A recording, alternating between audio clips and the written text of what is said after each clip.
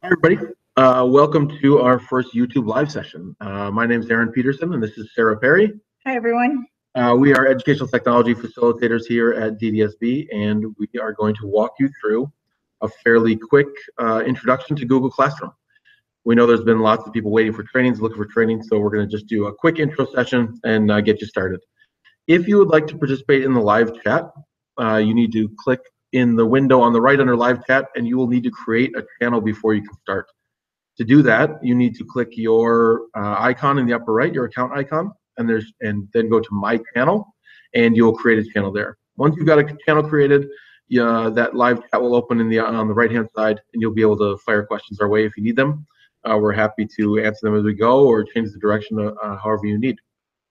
So we're going to start getting right into it, and I'm going to share my screen. So most of it, you won't be looking at me, you'll be looking at my screen as I walk you through this.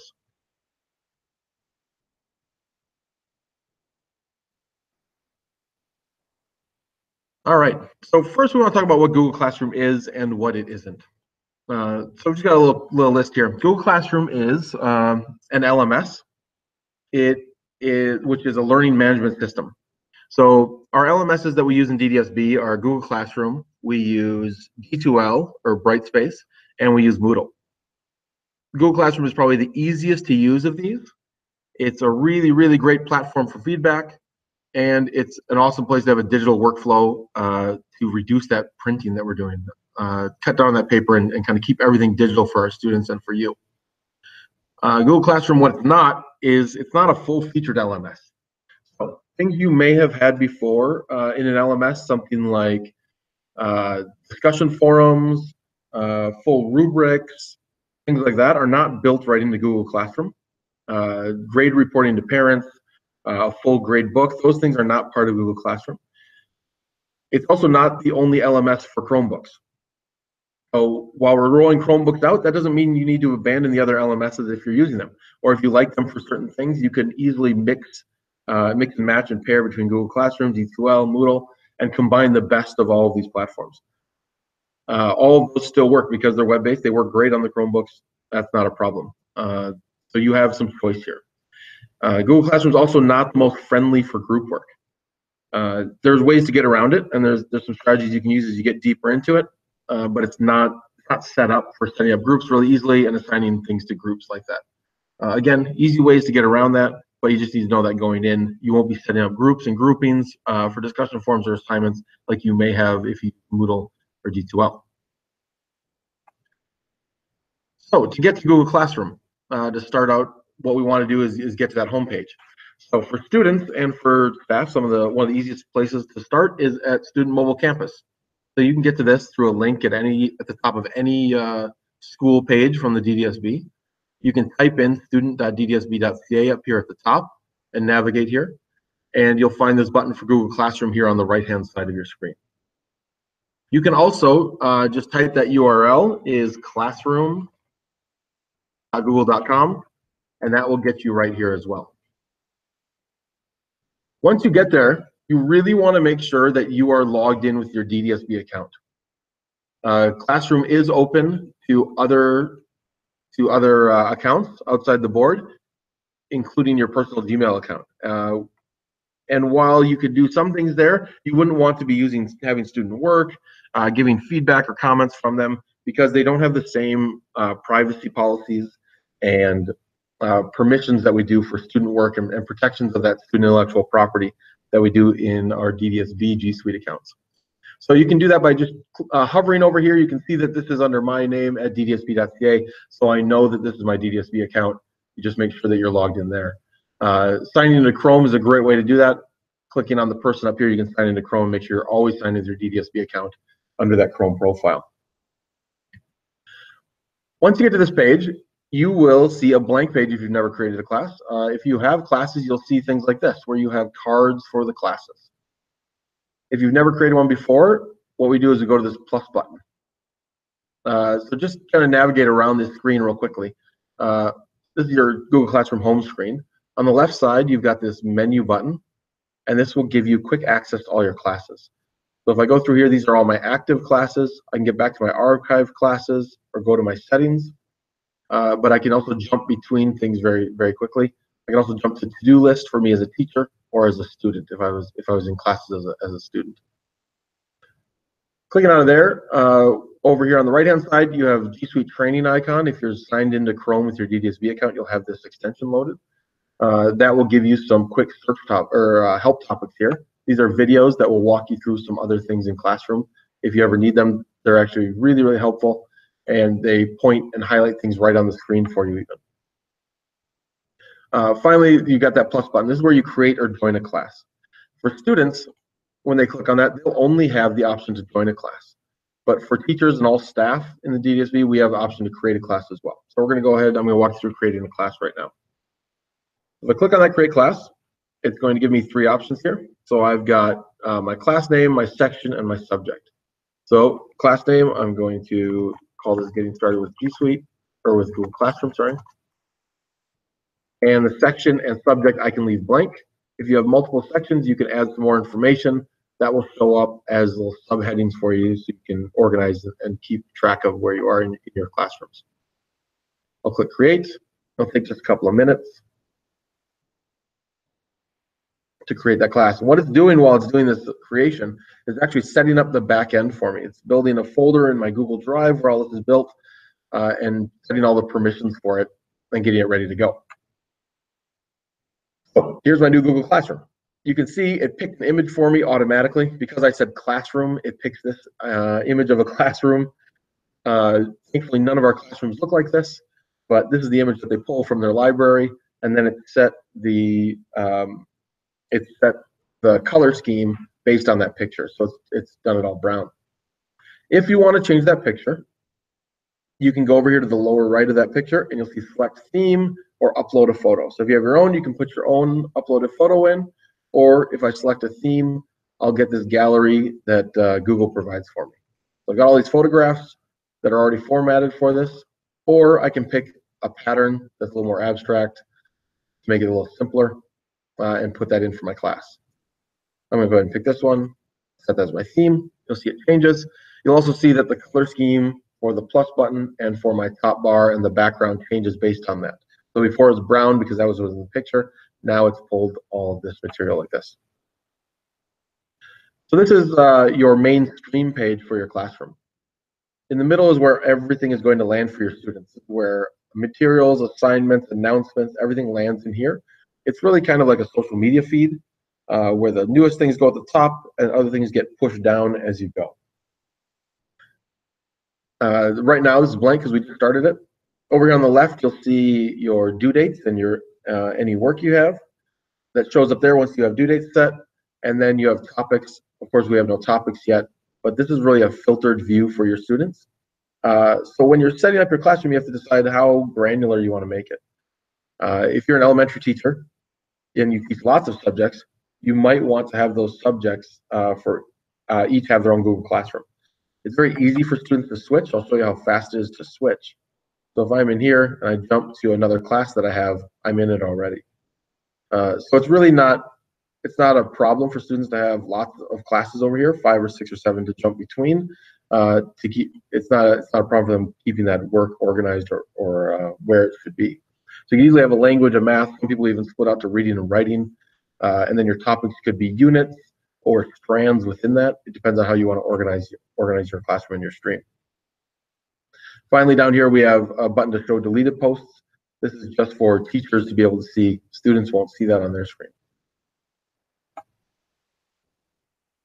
Moving on up here, we've got this. So this is the stream. Like I said, this is your main page, and we've got 2 other tabs here. So I'm going to switch to the Students tab real quickly, and this is where I would see my list of students. Now I'm not going to ask you to join this classroom because we're just going to go real quickly through this. But this is where you would see all the list of students you have in here. I'll jump to another class I have loaded and show you the students. So there's my student list right there in the middle. Shows me where all my who's currently in the class. There's 2 ways that we can get kids into our class, so or adult learners if we're using it that way. So we can invite our students by searching our directory. So if I invited a student in here, type the name, find them in the directory, click invite, and they will have an invitation waiting for them on their main page. So Sarah would see that waiting for her. when she logged back into Classroom on her home screen and see an invite link there. But we can also have them enter themselves into a classroom. So if they were to take this code and enter it in, then they could join this class. I can also display it larger if we need to put it on a projector, and clicking this in the lower right corner will actually show it full screen so they can all type it in from the back of the classroom. The place students would do that would be on that main screen. When they click on the plus button and join a class, they would just type that class code in here and click join, and they would be a member of the class immediately, and they would show up joining that class right here in the list. The other thing that's important on this screen is to see your settings here. Students can post and comment is the default. When we get into commenting and posting, you'll see that this might not be where you want to be. Usually we recommend that we have students can only comment, or if needed, you turn it off so that students can't comment at all. This just keeps your stream cleaner. If you have post and comment, it means every student can post anything to the stream and other students can comment on it, and it gets really cluttered and it's hard to find your assignments because they get pushed on the page chronologically. So students only commenting is our recommended setting for this. If your students are having trouble with posting inappropriate things or what should be posted or commented, you can turn that off for everyone, or we can just stop single students from posting. I'll just show you that in a minute. That's your student page. And then the final tab is the About tab. So as you're starting your Google Classroom, as you're setting it up, you're going to want to edit things on this page to kind of give people some class materials and just show them what your class is about. So it shows your teachers over here. Really important is that you can invite teachers. So you can have co-teachers. I think the limit is 50 teachers on a single class. Anybody you add as a co-teacher will be able to edit everything on that classroom. So they'll be able to add assignments, mark, give comments and feedback back, grade things, all those kinds of things.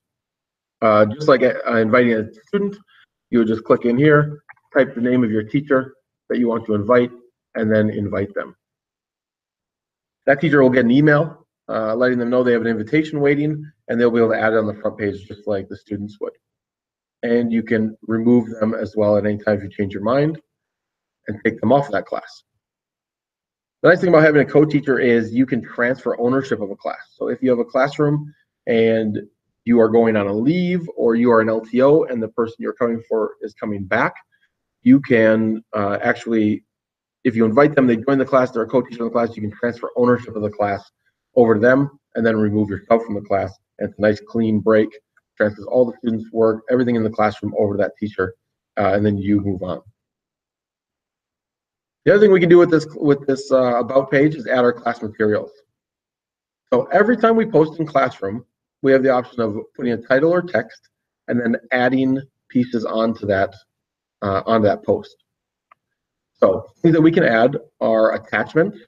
These would be files, things like PDFs, Word documents, Google Docs, anything that's a file that you have, images, movies, anything can be added through there. And you can pick from your computer to upload them. The second icon is our Drive. So this will navigate to my Google Drive and show me things that I have available to attach from my Google Drive.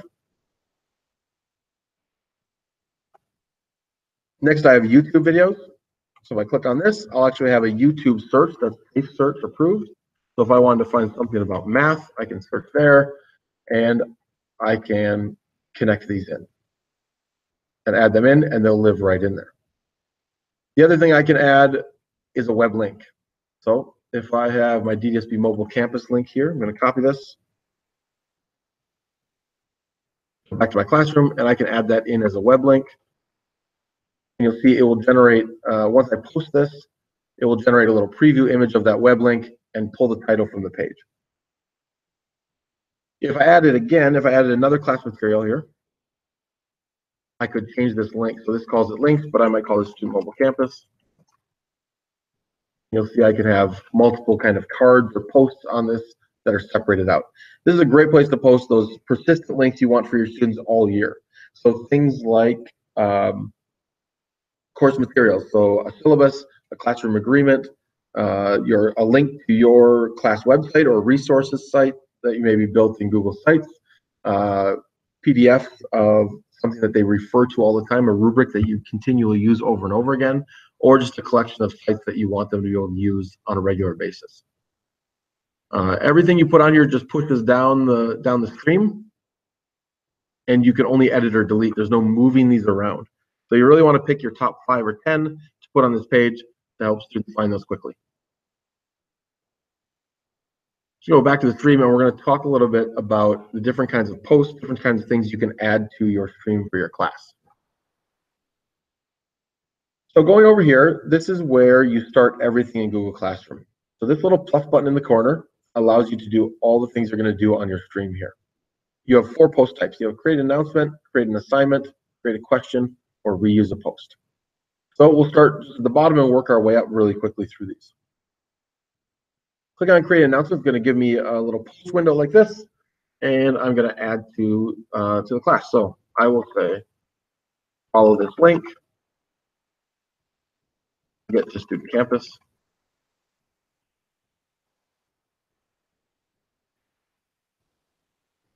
And then I have some choices on here.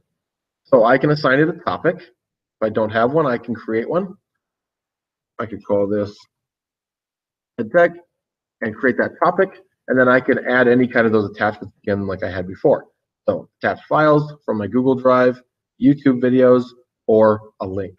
So this is going to be a link. Pass that in, paste that in, add the link, and then I can post it. When it lands on my stream, this is what it looks like for students. So when they go there, they would see the category there or the topic, and they'll see my instructions here, and then the link to that site below it. It timestamps it up here, tells you who posted it. We set this so only teachers can post, so you know it's by the teacher. These are things that you don't expect students to interact with. So the things that they're going to click on, use, view. It could be, like we said, a document or a website or any other kind of file, video file. But it's not something that they're going to do work on and turn in. There's no due date to it. It's just an announcement. It's a resource for them. Next up, we're going to go to create an assignment. This, again, brings you that posting window. The only difference between this and the announcement is now you have a due date and you have expectations to collect things that you can grade or give feedback or comments on. So I would just enter the title of my assignment. I can give instructions if I choose to, but this is optional. I can add a due date. So I can make this due tomorrow. If I don't put a time on, it'll be due by midnight. If I put a time, I can make it very specific. And again, I can pick a topic either from what I have or creating one, creating a new one, or I could leave it blank. Again, I have my attachments down here. The important thing about attachments is that I can mix and match these. So if I had a file that I needed people to see, I could add that file in, and I could add a link again. So I can stack different kinds of attachments, and I can have different permissions on them. So here on this first one, I have a Google Doc, and I can change here. By default, the students can view the file, but I might want them to edit the file or make a copy for everyone to edit the file. These are important differences between these. If you have students can edit a file, it means that everyone in the class is editing the same file at the same time. So you really want to think about it like students can collaborate on a file together versus make a copy for every student, which means that everyone is working on their own document and using their own file. I'm going to leave this one as a view file, and then I'm going to assign it. The other things I've got, and here, sorry, I've got a couple more options I just want to go over. Up here at the top, by default, it shows you my class that I'm in right now, and it's getting started for Google Classroom. But I can choose other classes that I'm in to post to multiple sections at the same time. So if I click on those boxes, it will post to those 2 classes all at the same time. If I'm posting to one class, I also have the option to differentiate for my students. If I had a long list of students, I could uncheck them and check only the students this would go to. Then I could post a differentiated assignment, something with a different task, and I could uncheck them and check just those students that I didn't post the other assignment to. The students don't know that they get something different. It just shows up in their feed or it doesn't. So it's an awesome way to give our kids different accommodations or modifications of the tasks that we're giving them. Finally, next to assign, I have this little triangle button here that I can pull up, and I can either assign it right now, schedule it, or save a draft.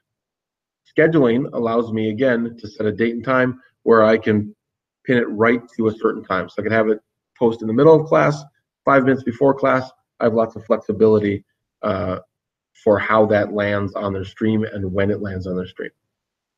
I'm just going to assign this right now so you can see it.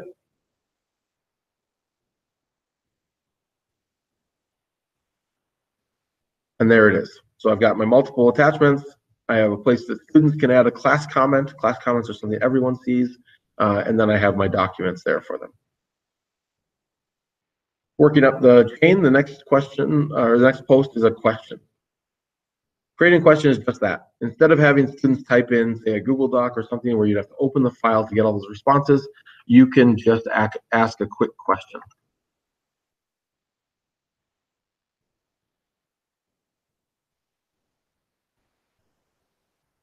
So if I add my question, again, I can cross-post it. I can differentiate between my students and add a due date or choose no due date if I want to leave it open. I've got two choices for how this is. I could do short answer or multiple choice. By multiple choice, I'm making basically a quick poll here. Instead of creating a whole form, I can just make it right here in Classroom for a quick response. Or I can leave it open-ended with a short answer. I also have some options here. For a short answer, students can reply to each other. It means they see each other's answers. Or students can edit their answer. It means they can go back and change what they put in there before. On multiple choice, I only have students can see a class summary. So that gives them kind of a bar graph, tells them what other people answered for that multiple choice question. These questions, I can't make a quiz out of them. I can't make multiple, I can't make a 6-question set here. It would only be a single question that I'm asking. So something I want quick data for. And again, like all my other posts, I have my attachment options. So I can attach from my drive or from my computer. I can put a YouTube video in or a link, and I can have multiples again, just like before. Asking that lands that on the stream, and there it is. Finally, in this post, I have reuse a post. At the top is reuse a post. So this might be sometime if I were using something from a previous class, either this year or an archived class from before, I can pull that up. So if I have a class right here that I've archived, that I've closed up for the year, I can find a task in there and add that in here. Okay, so I can take this question and reuse it, or this assignment and reuse it. Once I can click a reuse, it's not actually posting it right to the feed. It's just giving me the starting template. So it's just giving me kind of the shell to start with. I can make any attachment I want, or sorry, any adjustment I wanted. I can change the names. Again, cross-posting, changing my students. I can change the topic if I want to. Pull from my topics from this class.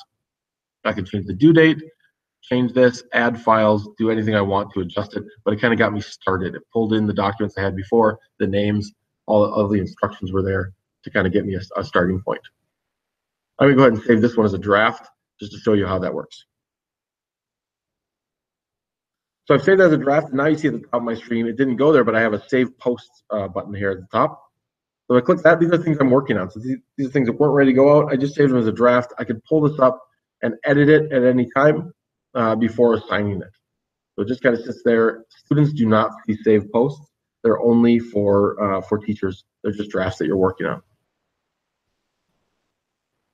I'm going to jump over now into a class I already had started so you can see what it looks like when students submit assignments. So this is an assignment that I put in another classroom. I have 5 students in this class, and you can see the data over here. So 4 are not done and 1 has been submitted. Students do not see this view. It's just for teacher view. So you can keep track really quickly of where your students are at with an assignment. Clicking into the assignment will show me that teacher, or this teacher view of who is done, who is not done. So I've got 1 person done. You can see right here, it says that Sarah's done, and these all are not done. It also sorts them over here on the left. The dones are at the top, the not dones are below. You can change that sort. by going to first or last name, but by default, it always puts your done ones at the top in alphabetical order. If I click on Sarah's name, I'll actually see everything that she's done here. So I'll see if she's attached more than one file. I can see the files that I gave out for this assignment.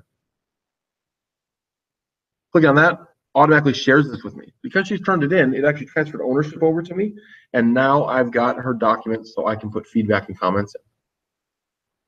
So if Sarah gave this turn this in, I can make a comment on her picture here on the sidebar by selecting it and commenting. And press comment to put it in the sidebar. So these are comments that I can leave on my student's document and give them some feedback right in the document.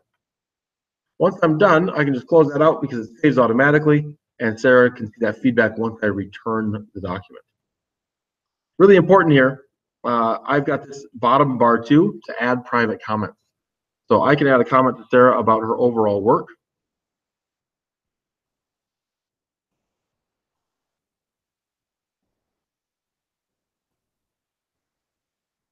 And post that, and she'll see that. This is really important when you have an assignment that maybe is not a Google Doc. So here we've seen a Google Doc that's been copied, but students can submit anything. You can actually post an assignment in your feed, if I go back to my class, that doesn't have a task connected or a template connected with it. So I can create an assignment. Now I'll just call this journal writing, journal response, and I'm going to have my students respond in any way that they want.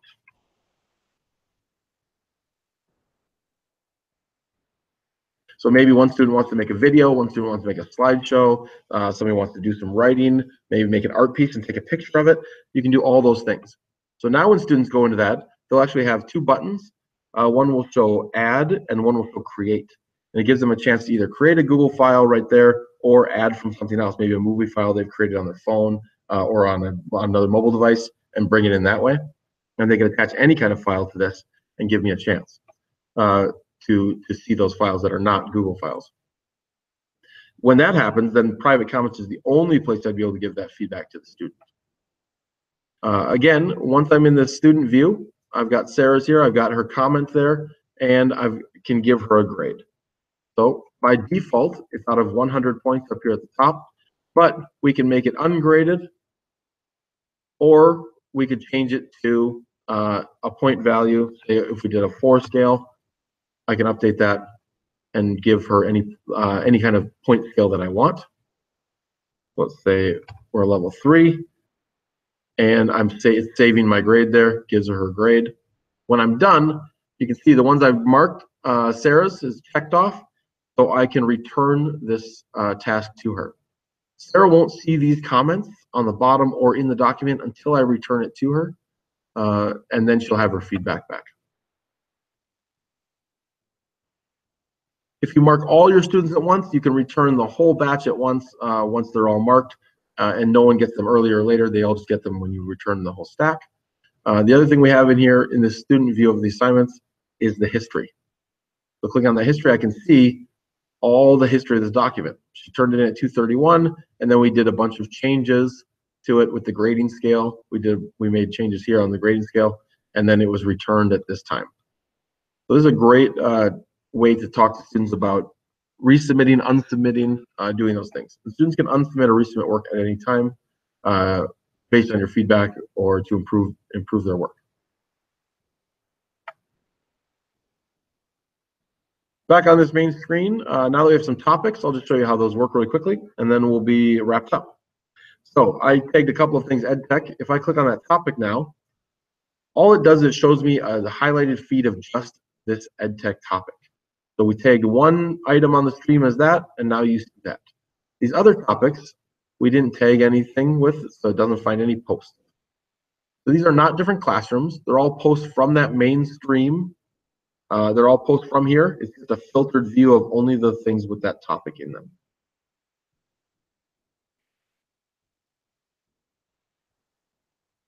So that's a quick overview of Google Classroom. This session will be recorded or available on YouTube, so you can watch it later or pass it on to other people that couldn't be here live with us. and get a quick start on Google Classroom. We're always happy to help you. So reach out to one of the EdTech facilitators to help you get going if you have any questions. If you want a more in-depth view or look at Google Classroom, we encourage you to visit our ILP on demand. You can get there through D2L on the Student Mobile Campus page, and then select Teacher Resources in the upper left corner and choose ILP Courses on Demand, where we have much more in-depth courses, including Introduction to Google Suite, Google Classroom, D2L, Moodle, the other LMSs, and some other ones. These are closer to 2-hour courses, but they're all at your own self-pace, so you can do them at any time, start and stop at your leisure, but give you a more in-depth and full overview of Google Classroom. All right, thanks for joining us today. I hope you have a great day.